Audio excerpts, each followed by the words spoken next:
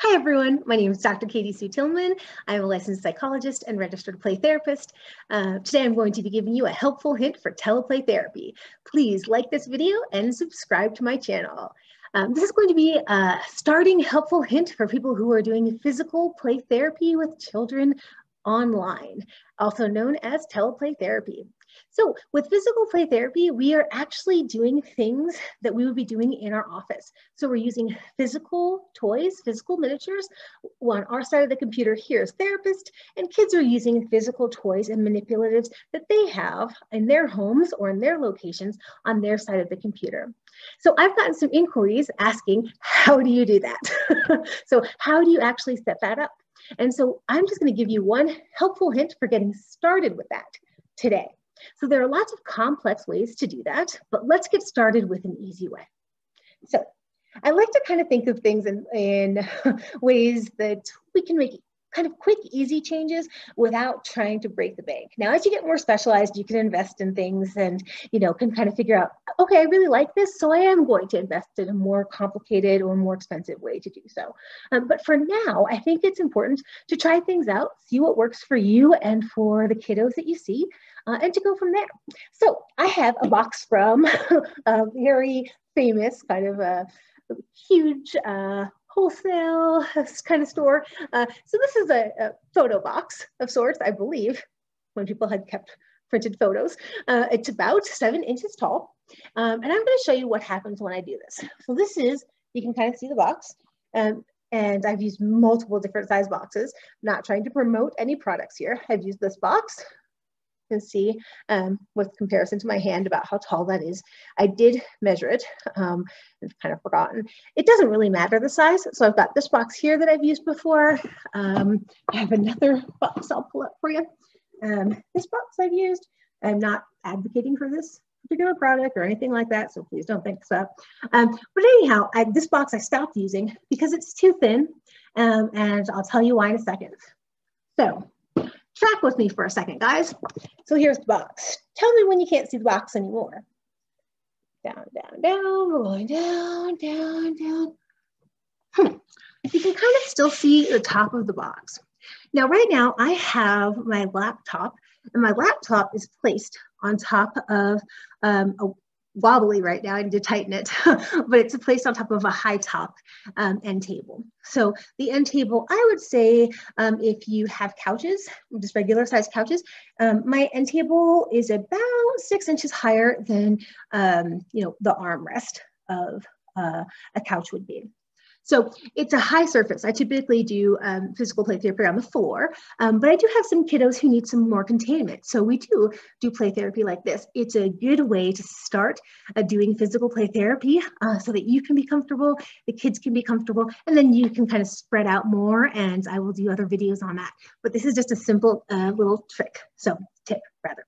So, okay, so we've got this really cool box, and I'm really excited about this because it's just really helped therapy progress. And it was one of the earliest things that I came across. So anyhow, you've got this box. Now you can still see the box. So it's not completely realistic for play.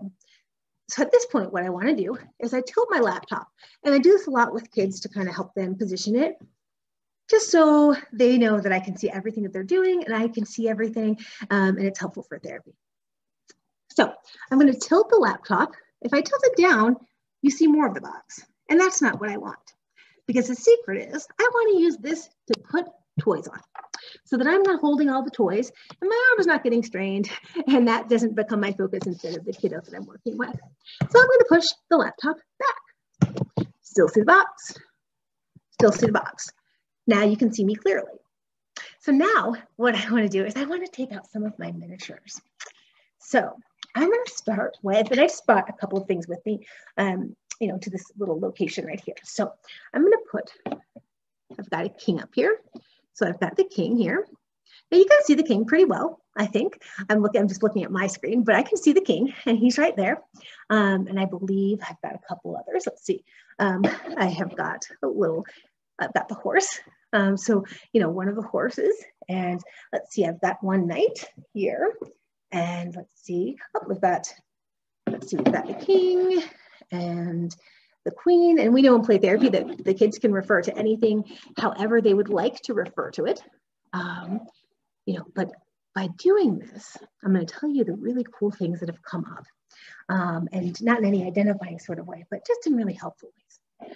So, and then we've got the knight up here.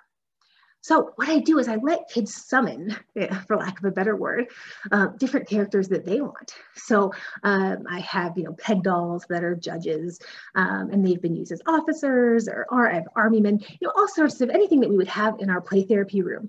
I end up using a lot of my sand tray miniatures, for play therapy, for teleplay therapy, because I can put them all out here. So I do have kids, who, having a whole room set up with lots of different, toys that we've selected is overwhelming in their home. And I do have to work on that physical and emotional containment. So doing this is a containment.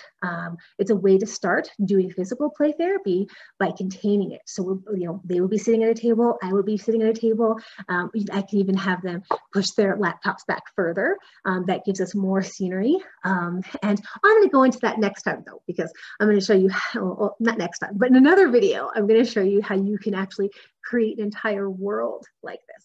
But this allows it so that the kids can, talk, their miniatures can talk to mine, and I can voice them, and we can go back and forth. There are lots and lots of creative ways. The ways don't end. And it's just really exciting to be able to do this. And sometimes the kids will have me moving forward and have them do voices, but the kids can see the toys. If we're getting played into it, and I just can mirror back what they're doing. So a lot of times kids will play, and when they're talking, and doing the voices and moving stuff forward and blah, blah, blah, and I can't believe that, blah, blah, blah. When they're doing those things, they're in the picture and they want me on camera doing the same thing. However, sometimes I've noticed that kids don't want me in the picture. They want me in and out. Sometimes they want it to just be the characters. So then I've really got to move these guys closer. And sometimes I actually have to shift and move the camera over a little bit. And I'm actually going to show that in a different video because it's a higher tech kind of thing. I've gotten a little bit off script. So I just wanted to let you know, this is really, I'm going to recap it really quickly because I know that I went a little bit off topic. But just to let you know, the way that it works is you have just a box of any size. You want to make sure that it's deep enough that the toys won't fall off, because I will show you really quickly what happens when they're not deep enough. And kids will go with you, and they're very flexible and kind. So I've got this box down, down, down, down, down. You can't see it. And what would happen is I would be interacting with kids and setting things up, and they're not the most stable of characters. And I would put one up and get it up, and as I'm getting one set up, and then I'd have to go, oops, they fell off, and the kids would start laughing. So you just want to make sure that it's definitely wide enough to do that. So just to recap, one way of doing physical play therapy, of getting started doing physical play therapy, which means you're using toys here and they're using toys there. One way of doing that, again, and this can be adapted for child-centered stuff too as well. One way of doing this is, having a box with enough, width at the top, placing it so that the child can't see it. And they can see you set it up. It doesn't ruin any of it for them. And then, allowing, for the creation of the space that they need in order to play. So on that note, I'll leave you with the queen and the horse. I hope you enjoyed this short, well, intended to be short tidbit video. And again, please like this video and subscribe if you're interested in getting more information, more tidbits of information on teleplay therapy.